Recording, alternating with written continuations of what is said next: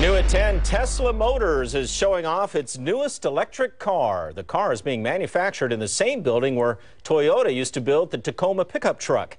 KTVU's Jade Hernandez is at the former NUMMI plant in Fremont. Jade?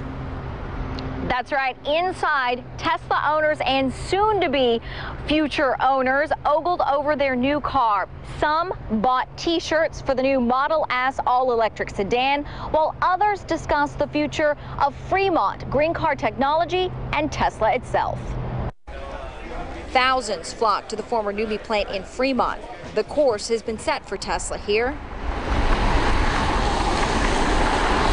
and for future owners who test drove the Model S, the new all-electric sedan hailed by the company as a car which can, on one single charge, travel 300 miles.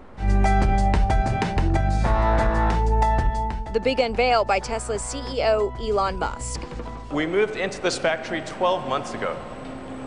So the changes, all the robots, all the lines that you see here were put together in 12 months. Where will we be in another 12 months? Pretty far. A tech expert explained one great hope is Tesla can birth a truly independent automotive company right out of California. It's great for California to kind of lead the nation in electric. Scott Wayner is on the Model S waiting list. They're making real efficient use of this plant. They're not even using it all yet. It gives them room to kind of grow into it, and I think it's great for Fremont. Car critics point to whether Tesla can keep up with demand. The first 5,000 new Model S's are spoken for. 1,000 more customers are on a waiting list. There's speculation a larger car maker could swoop in if and when the sedan takes off. Rumors which don't affect the owner of an 8-year-old electric RAV4. What does it matter if the product remains the same and consumers are happy? This sedan can access the internet, and Tesla brags it can go from 0 to 60 in under 4 seconds.